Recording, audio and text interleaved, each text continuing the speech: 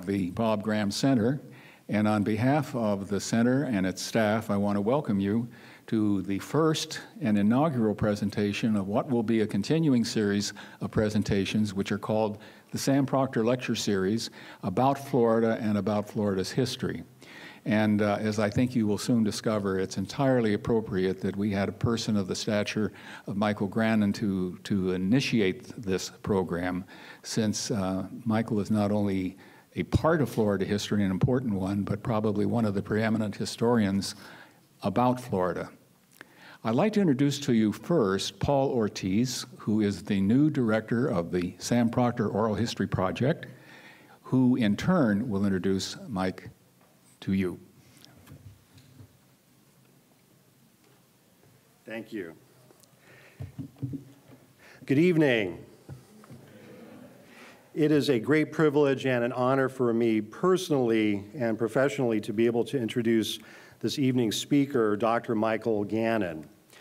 Michael is Distinguished Service Professor Emeritus of History at the University of Florida. And the title of Dr. Gannon's talk this evening is Ponce de León and the Discovery of Florida. Professor Gannon is one of the most distinguished and frequently cited historians in the United States. Professor Gary Mormino of the University of South Florida rightly observes, quote, Michael Gannon, a towering figure in Florida history, richly deserves his reputation as the Dean of Florida Studies. As many of you know, Samuel Proctor and Michael Gannon were dear friends and colleagues for many, many years. Therefore, this evening is especially meaningful for us at the Samuel Proctor Oral History Program.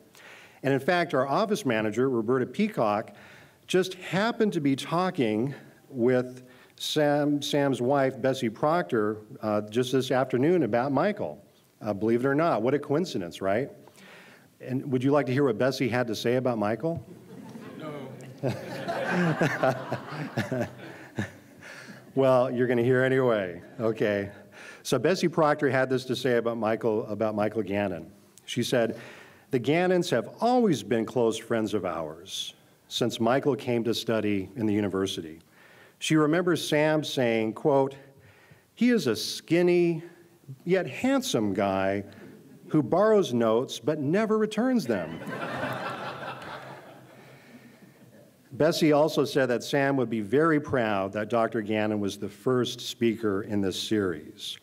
And also at this time, I have the honor to be able to recognize Sam and Bessie's granddaughter, who is enrolled as a freshman at UF. In fact, this is her first semester, Rebecca Proctor. Where's Rebecca? Would you like to stand and be recognized?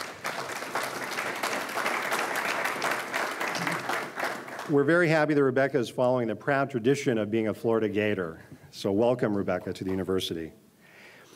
So Michael has, of course, received numerous awards and honors, too many to even annotate, and he's going to receive many more in the future, I'm sure. King Juan Carlos I of Spain decorated Dr. Gannon as Knight Commander of the Order of Isabel la Católica, among many honors that he's received. Professor Gannon is also a tireless promoter of public history and historical accuracy. Many of us first encountered Michael watching television or listening to the radio. He's a wonderful public historian. He's a tireless promoter of historical accuracy, for those of you who don't know him. Responding to a history text that claimed that Jamestown, Virginia, and Plymouth Rock were America's oldest cities, Dr. Gannon responded by saying, quote, by the time Plymouth Rock was founded, St. Augustine was up for urban renewal. He continued, I hope that the powdered wig states of the north of us take note of this and take it to heart. The Samuel Proctor Oral History Program collection is a good place to learn more about Dr. Gannon for those of you who'd like to do research on him, because now he is a research subject, having created so much history and been involved in so much history. We have interviews with Dr. Gannon. We have programs that Dr. Gannon himself initiated in our collection at the Samuel Proctor Collection and Program. And I encourage you to look us up on the web. We have some brochures about some of our forthcoming public programs that are occurring in the future. I see one or two of our advisory committee members here, Professor Jack Davis, I see Professor Steve Knoll. You get into trouble when you start naming names, right? On September 24th, we'll be hosting a talk and book signing by Pulitzer Prize-winning journalist Rick Atkinson, which will also take place here at 7 p.m. on September 24th. So before I turn the floor over to Professor Gannon, I do need to mention that he received his PhD in history from the University of Florida in 1962. He taught full-time in the history department as well as in the Department of Religion. He has worked in a number of leadership capacities at UF, including the merging of the University College and the College of Arts and Sciences into the College of Liberal Arts and Sciences in 1978. And in addition to a distinguished academic career, and many of you know this, I feel like I'm treading over familiar ground for many of us tonight, but there are folks that may not know this, that in addition to a distinguished academic career, Dr. Gannon, or we should say Father Gannon, also served as a priest at St. Augustine's Church on University Avenue for 12 years. He has been a wonderful voice in our community on numerous civil rights and human rights causes. We know that he put his body literally on the line in the early 1970s for the cause of civil rights and human rights. So ladies and gentlemen, please join me in welcoming this remarkable scholar, the Dean of Florida Studies, a pillar of our community, and a role model for us all, Dr. Michael Gannon.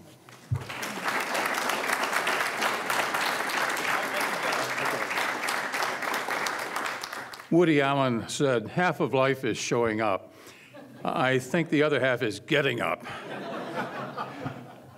Thank you, Paul. I thought you got carried away a bit there, but it was all done in kindness, and I appreciate your introduction. Good evening, friends. The subject given me was Juan Ponce de León and the European discovery of Florida. So here goes. 5 years hence, in 2013, the state of Florida will have the opportunity, if it wishes it, to observe the 500th anniversary of the first known European discovery of this peninsula.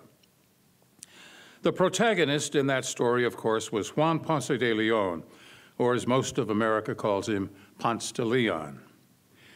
He was lately governor of Puerto Rico, and he sailed here in 1513. I call his the first known European discovery because, as I shall develop shortly, there may have been unrecorded Spanish slaving expeditions, and one or more of those expeditions could have stumbled upon this peninsula well before Juan Ponce came into view. And I say European discovery because in 1513, the peninsula was already populated by human beings, whom the Spaniards wrongly called Indians. According to conventional anthropological theory, these people had descended from Eurasians who had crossed the Siberia-Alaska land bridge some 12,000 years ago and had spread southward through the Americas, including the Caribbean islands, as far as Tierra del Fuego on the southern tip of South America. At the time of first contact with Europeans, the indigenous people in Florida numbered about 350,000. Not only were their ancestors the first discoverers of Florida, they were also this state's first land developers, home builders, agribusinessmen, and manufacturers, however primitively those arts and crafts were practiced. Our European discoverer, Juan Ponce, was born to a noble family in the Spanish province of Valladolid in 1474. Rodrigo Ponce de León, one of the heroes of the Reconquista, was a model for him as he grew to manhood. Young Juan Ponce was described as red-haired, strong-muscled, and aggressive in behavior. In 1493, at the age of 19, he signed on as a gentleman volunteer on board Christopher Columbus's second voyage to the New World, landing with the great admiral at the island of Hispaniola, which today forms the home of two nation-states, the Dominican Republic and Haiti. There, the young adventurer was schooled in the grim arts of subjugation by the island's governor, Nicolas Ovando. And in 1506, he received Ovando's permission to conquer the neighboring island of Puerto Rico, which he did, at least its western half. When in 1511, the indigenous Taíno population rose up against his rule, Juan Ponce suppressed the rebellion with ruthless brutality. The Spanish king, Fernando II, confirmed him as governor of the island in 1509. But 3 years later, he was deposed on a technicality by Columbus's older son, Diego Colón. Now wealthy, married with children, but with time on his hands, Juan Ponce sought a new direction for his energies. He was much taken by the fact that Spanish ships were then engaged in ever-widening circular voyages in search of new islands and native populations in the Caribbean Sea and along the chain of the Lucayan, or as we say today, Bahama Islands. Some of those voyages were slaving expeditions in search of island natives to replace the native laborers of Hispaniola and later of the island of Cuba. In both places, owing to the Spaniards' introduction of harsh work practices and of European communicable diseases, to which the natives had no immunities, indigenous populations were rapidly collapsing.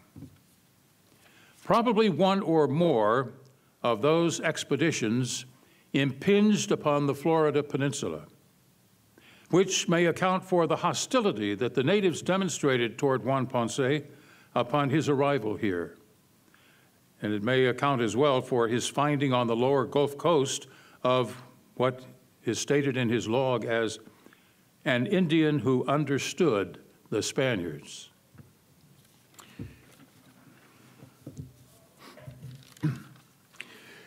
There are tantalizing suggestions of these possible first contacts. They appear in maps and charts as early as 1502, the date of a Portuguese world map known by the name of its owner, Italian nobleman Alberto Cantino. Where it depicted the Spanish Caribbean discoveries, there appears a narrow landmass that is possibly the Florida Peninsula, but is more likely the coast of Central America. More striking, a map of the islands and shores of the New World was published in 1511 by Peter Martyr, Italian. His real name was Pietro Martire d'Anghiera. He was an Italian priest humanist in the Spanish court of King Fernando II of Aragon.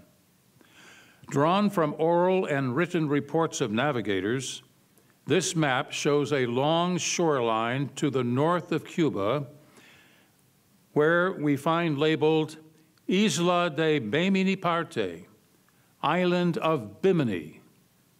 Now, this is not the island in the Bahama chain we know today as Bimini. This is another original Bimini.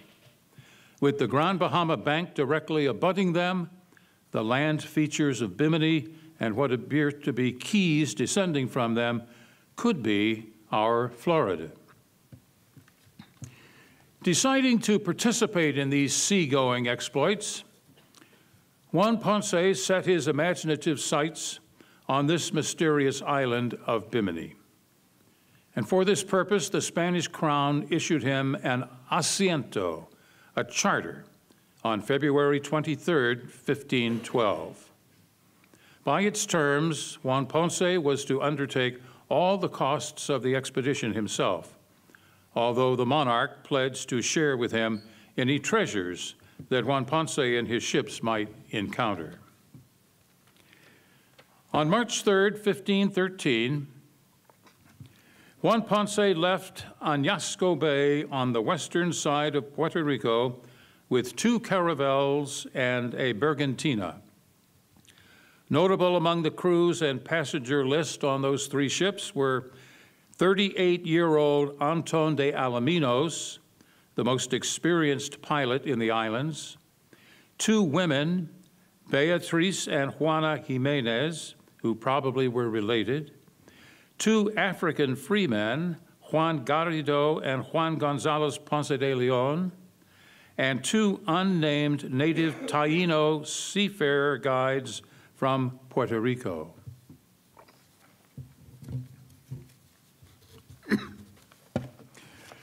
Alaminos set a course of northwest a quarter by north that took the 3 ships seaward through the Mona Passage, up the eastern edge of the Lucayans as far as the northernmost charted island of San Salvador.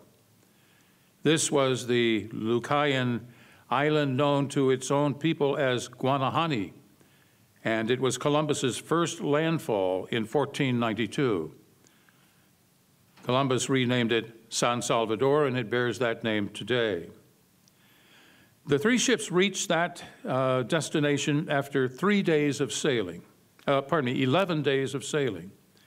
They were at sea again on the same base compass heading, but in unknown waters on Sunday, the 27th of March, when the crews and passengers observed the feast of Easter. That day, too, they sighted an island which probably was Eleuthera.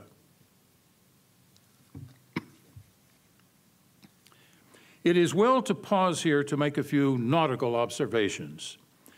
First, Alaminos' diario, or log, no longer exists in the original. It does survive, however, in a redacted form as published in the first decade of the 17th century by Spanish historian Antonio de Herrera y Tordesillas. With corrections, the compass headings and speeds given in the log can be followed today.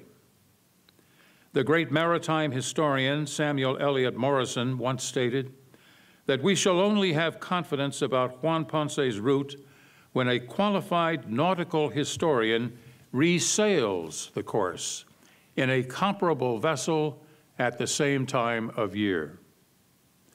This was done in 1990 by Lieutenant Colonel Douglas T. Peck of Bradenton, Florida.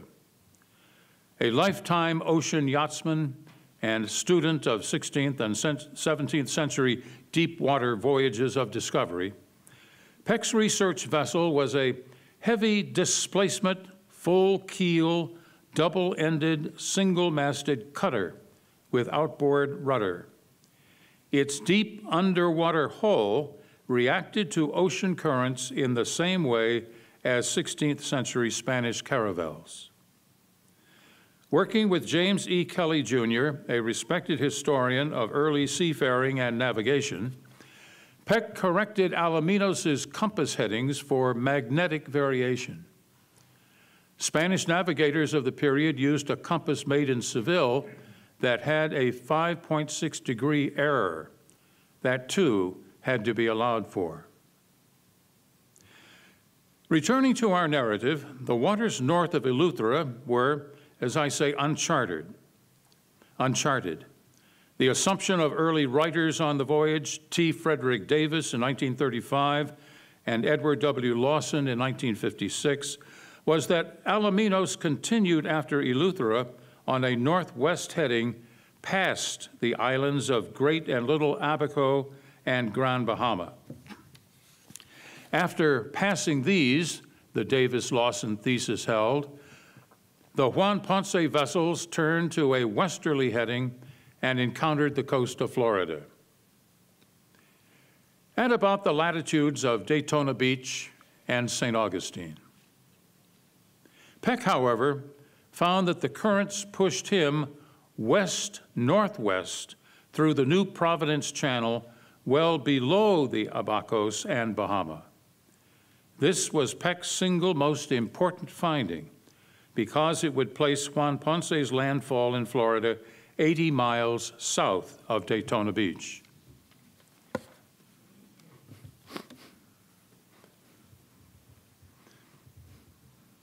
This course that he was embarked on now west by northwest, placed the Juan Ponce vessels out of the sight of land for the next 6 days. When they crossed the 3-knot Gulf Stream, the Spanish hulls were carried north faster than they shouldered west, with the result that on the 2nd of April, they made landfall on what turned out to be the Florida shoreline. Peck's study contends that they were at a point just south of Cape Canaveral, at about 28 degrees 3 minutes north latitude, at or near Melbourne Beach, where they anchored in 8 brazas, that is 44 feet of water. Herrera describes what followed, quote, "And thinking that this land was an island, they called it La Florida, the flowery land, because it was very pretty to behold with many and refreshing trees, and it was flat, and also because they discovered it in the time of Pascua Florida, flowery Easter, as Easter was called in Spain at the time." And we go on to read in Herrera's account, "For these 2 reasons, Juan Ponce wanted to agree in the name of La Florida." He went ashore to take formal possession of the island, as he thought it was, but there is no indication in the record that he encountered people indigenous to the site. After remaining in the region for 6 days, he raised anchor on April 8th and sailed south along a featureless coastline. On April 21st, he made his second great discovery, though it is doubtful that he and Alaminos realized its dimensions at the time. It was the Florida Current, or as we popularly say, the Gulf Stream. That current had made itself felt when the 3 ships crossed it going west in the first days of April. But now, at a cape north of Lake Worth Inlet, which Juan Ponce named Cabo de las Corrientes, Cape of the Currents, it faced him head-on, and with such force that his ships were propelled backward even though they had wind abaft the beam. One, the Bergantina, was swept out to deep water. Anchoring north of the Cape, Juan Ponce and some of his men rowed ashore in a longboat to make contact with natives whom they sighted on shore. Historians have often speculated on what passed through Aboriginal minds when Florida's natives first beheld the most advanced example of European technology, the sailing ship, with its broad black hull, many times larger than a fire-dug canoe, with its gunwales bristling with cannon, with its sea wind-filled canvas sails breasting the waves, and its crews of white-complexioned, bearded men in steel corselets. What indeed must they have thought, and what must they have feared? The encounter that Juan Ponce and his men had with the natives did not go well. The native party assaulted the Spaniards with clubs and arrows, rendering 1 seaman unconscious and wounding 2 others. Herrera states that Juan Ponce had not wished to do the natives harm, but was forced to fight in order to save both his men's lives and their boat, oars, and weapons, which their assailants sought to seize. No cause for the natives' violence is given in the record, whether it was provoked by earlier visits of slaving expeditions or by the natives' own long tradition of intertribal warfare, or by simple fear of these strange aliens from another world. Regaining his ships, Juan Ponce put in at Jupiter Inlet to take on firewood and water, only to be attacked again by a larger party of 60. This time he seized a warrior for use as a guide. He would remain anchored in the river until rejoined by the Bergantina. And somewhere along this river, which he named La Cruz, the cross, he planted a quarry stone cross inscribed with what words we do not know, in the manner of other Spanish or Portuguese explorers of the period who erected a stone patron or standard to identify their claims. Finally, navigating the Cape of the Currents by hugging the shore, Alaminos navigated southward to Key Biscayne, which Juan Ponce named Santa Marta, St. Martha. And on Friday, the 13th of May, he made voyage to one of the keys, possibly Key Largo, which he named Pola, P-O-L-A, and no meaning has been derived for that meaning, for that word to this date. Rounding the keys as a body, Juan Ponce named them the Martyrs, Los Martires, because, he said, viewed from afar, the rocks as they rose up seem like men who are suffering in a Roman arena. From Key West, he sailed west a short distance and then proceeded north to explore the reverse side of his island, making a Gulf Coast landfall, it is thought, at San Carlos Bay, off the deep mouth of the Caloosahatchee River, and anchoring near the southeast tip of Sanibel Island. There, he found firewood and fresh water, careened one of his ships, and had two belligerent encounters with natives of the Calusa Nation, whose chief, Carlos, as the Spaniards pronounced and wrote his name, resided on Estero Island. The Calusa attacked the anchored ships in canoes.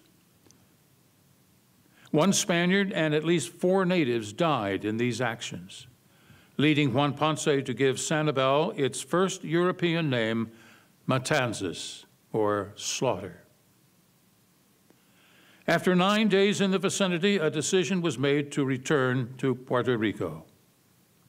Accordingly, Alaminos laid a course that took the ships south-southwest, which caused them on June 21st to come upon the waterless keys that Juan Ponce named Las Tortugas, the turtles, where the crews provisioned the vessels with, among other land and sea species, 160 loggerhead turtles.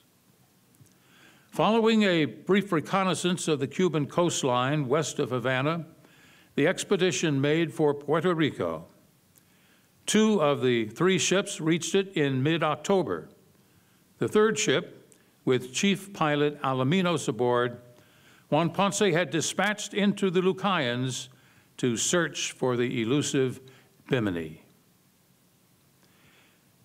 That mystical or mythical island we must acknowledge, because the idea is so indelibly linked to Juan Ponce's name, was rumored at the time to contain a fountain of youth.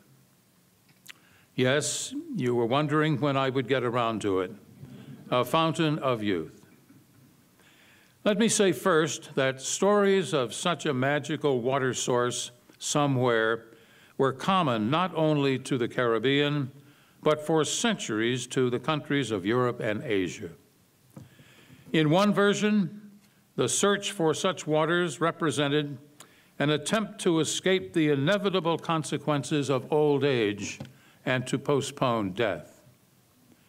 In another version, the mythical waters cured what the Spaniards call el enflaquecimiento del sexo, sexual impotence.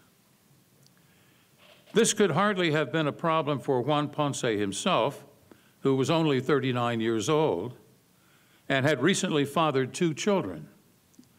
But then he may simply have wanted to bottle the water and sell it on late-night TV.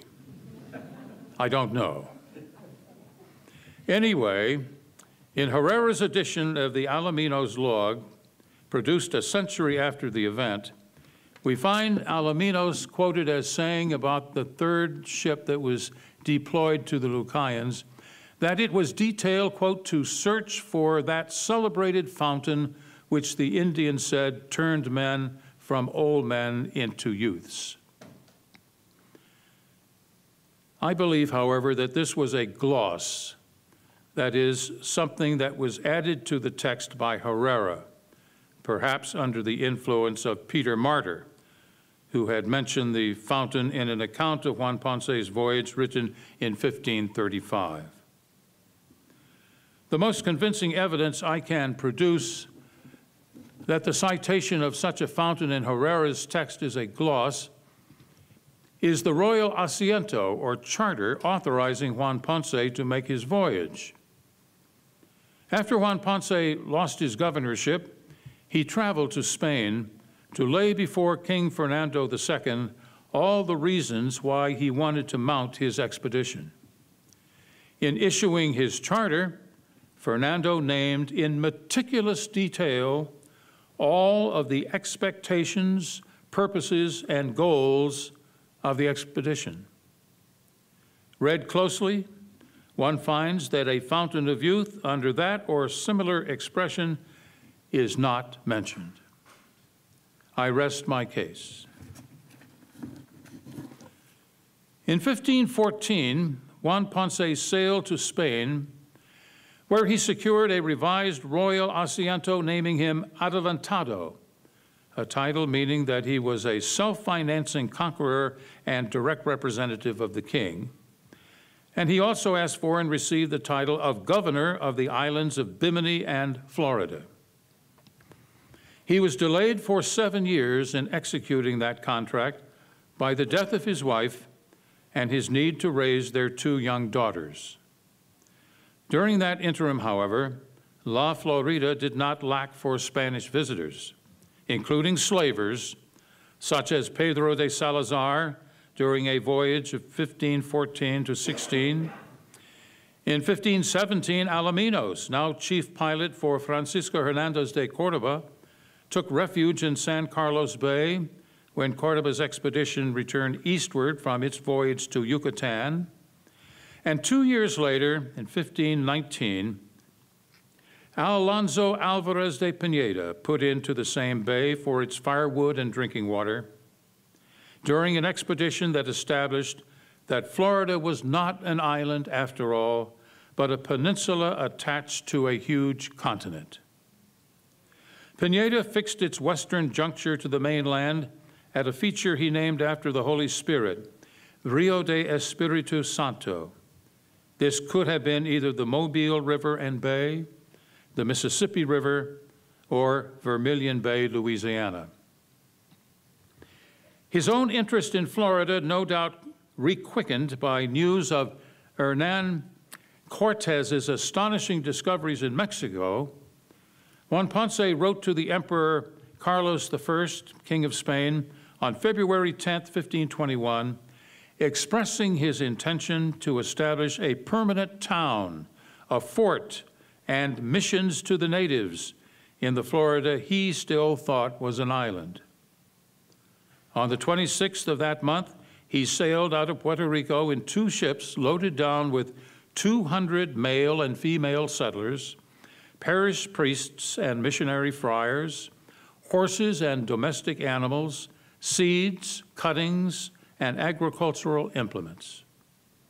The site of his landing in Florida is not known with any certainty, though it has been widely assumed it was at the same San Carlos Bay region where he had visited before. In any event, the natives of that site were no more receptive to Europeans than were those Juan Ponce had encountered 7 years earlier. They attacked the Spaniards as they debarked, as they erected their buildings, as they planted their crops, as they tended their cattle, and when Juan Ponce himself received a painful suppurating arrow wound in one of his thighs, he ordered the frustrated and fearful colonists to withdraw to Cuba.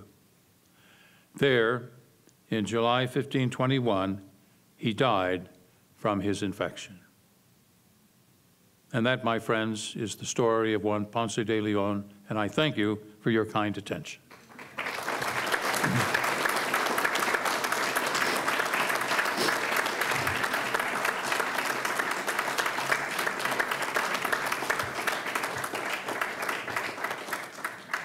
If you have any questions, I'll try desperately to answer them.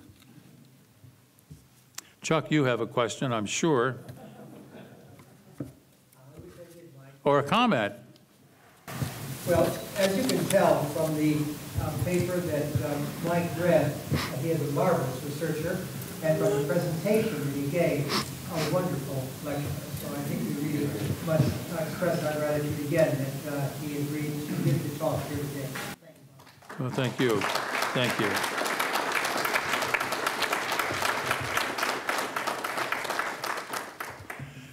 I see that, yes, in the back, yes. Mike, why was he removed as governor of Puerto Rico? Because of a technicality, the elder son of Christopher Columbus produced a document to the king in which his father said, upon my death, the island of Puerto Rico is yours, and you will be its governor. And with that, Juan Ponce had to step down. Yes? Mike, was it unusual for someone of his station to take 7 years off to raise his daughter? No, I don't believe that it was. I think a man of his station and his wealth could have sent the children to school and placed them under a governess. And it's something of a mystery that he took himself out of active life for so long a period of time. But we don't have much information, and so it's hard to make an estimate on what his real reasoning was. Yes? I just finished reading your book, Crossing the Sand, and it seems to me that there was a bit of a different approach in Florida, that it was more focused on missionizing than was the approach in Well, there was a very different approach following the so-called new laws of 1542. Prior to that time, men who came to Florida abused the Indians as badly as Juan Ponce had done in Puerto Rico. All you have to do is look at Hernando de Soto, who landed at Tampa Bay in 1539, marched north through the peninsula as far as Tallahassee, where he overwintered in 39-40, then marched on through many of our southern states for 4 long years, dying on the banks of the Mississippi for his sins. Here is a man who punished the native populations of Florida as no one else during the period of exploration. He killed Indians wantonly as he made his way up through the peninsula. He would come to a native chiefdom and catch the first native he could find, cut off his nose and his hands, and send him back to say, this will happen to everybody in the village unless you give us all your food and grant us safe passage. He killed people randomly and for no known reason. He humiliated and mutilated Indians. And this was all before the so-called new laws of 1542. And the man who did more than anyone else to bring those laws to fruition was Bartolome de las Casas, a Dominican priest who had exercised ministry in Mexico and in the Caribbean islands, and was profoundly shocked, morally shocked, by the behavior of the Spaniards toward the native peoples of the Americas. And he went back to Spain and argued a case of justice for these people before the king.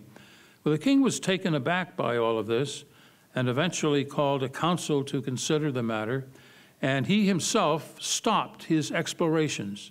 Here was a monarch at the height of his powers who called a halt to his spread of empire until he could determine if what he was doing was just.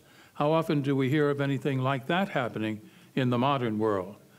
And this monarch staged a debate between two great debaters, Las Casas on one side, Sepulveda on the other. The issue was decided in Las Casas' favor, and new laws went out to the Indies, as the Americas were called at the time, specifying that henceforth the native people are to be understood as possessing human souls and all of the rights and dignities accorded Spaniards themselves. And with that, then, we have a tremendous transformation in the kinds of men and women, too, who come to Florida from Spain. These are men now who want to spread the gospel rather than death and pestilence. And by the way, speaking of pestilence, one of the great tragedies of these early explorations is that these men, Panfilo de Narvaez, Hernando de Soto, trailed behind them pathogens, yellow fever and smallpox and diphtheria and tuberculosis and so on, to which the native peoples had no acquired immunities, and they died. Their societies collapsed in the wake of these entradas, these expeditions. So there was a phenomenon that was not understood at all because there was no germ theory at the time. So not only do we have violence with the sword, but violence with the pathogens. It was a kind of microbial invasion that accompanied the physical invasion. Well, the people who come afterwards, Canter de Babastro, Tristan de Luna, Pedro Menendez Avilés, these were all men who had the interests of the native people at heart and proved it by their deeds. And you have the end of that awful period. So that's how it all happened. And it's part of a very large story that embraces the whole of the Indies in Mexico, Peru, and other possessions of Spain. Ladies and gentlemen, thank you again for your kind attention.